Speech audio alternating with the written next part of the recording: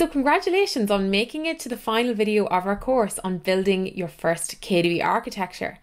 Throughout this course, we covered a wide range of topics, from setting up your initial KDB architecture to diving into advanced customization and optimization techniques.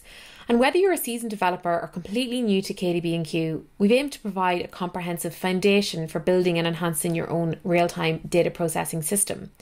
To recap, we started with a quick start just to get you up and running quickly with your architecture.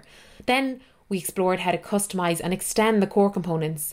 We looked at adding data feeds, implementing custom streaming analytics, optimizing your data storage and retrieval, and then setting up gateways for efficient query handling. Now you might be thinking it's a lot to take in, and it is, but remember, whether you choose to build your own KDB architecture from scratch or leverage existing products, the fundamentals covered in this course are universal. Understanding these core principles will empower you to make informed decisions and adapt to any KDB product with confidence. I want to extend a big thank you for joining me on this learning adventure and sticking with me if you've made it this far.